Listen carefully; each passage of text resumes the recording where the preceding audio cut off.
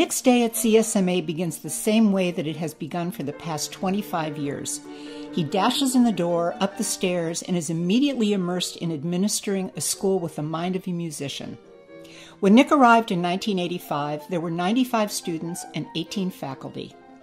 Now, with 850 students and 100 faculty, it's still the same drill.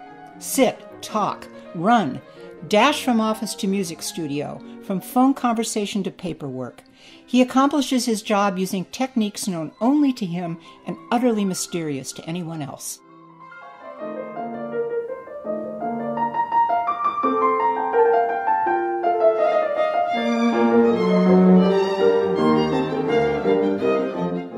Nick's genius is that he doesn't just teach you to play, he teaches you how to make music out of music, not just to play nice notes. He has a kinship with the music that he gives to you. He teaches you to reach into the soul of the music and bring out its beauty. He always tells me a funny story, and I pretty much laugh through my lessons, but the stories relate to the music and the composer, so I learn from them. He's kind of like Santa Claus with the stories. When I take my lesson, I'm always hoping to get the Nick look. He glances at my mother with raised eyebrows. That means I did a good job.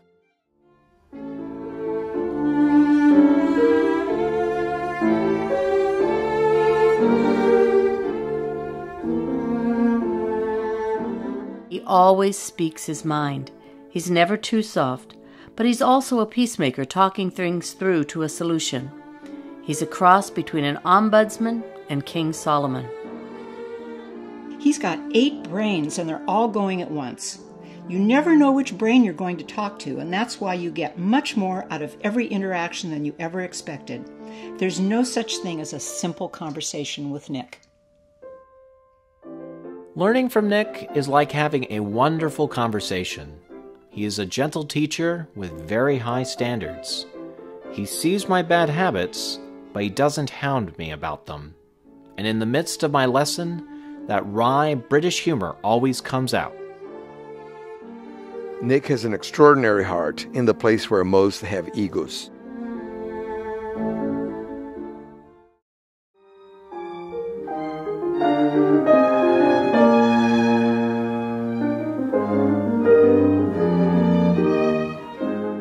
Nick's vision for CSMA has always been about the music and the art, what's best for the students and the school. Whether building programs, the concert series, or his stellar faculty, Nick has remained true to himself, teaching and inspiring that inside spot in all of us. We wanted the girls to learn to play the piano. Nick's turning them into real musicians. What can be better than that? Nick makes a personal connection with everyone, and all feel his touch. He has created a sense of home for each student and family at the school.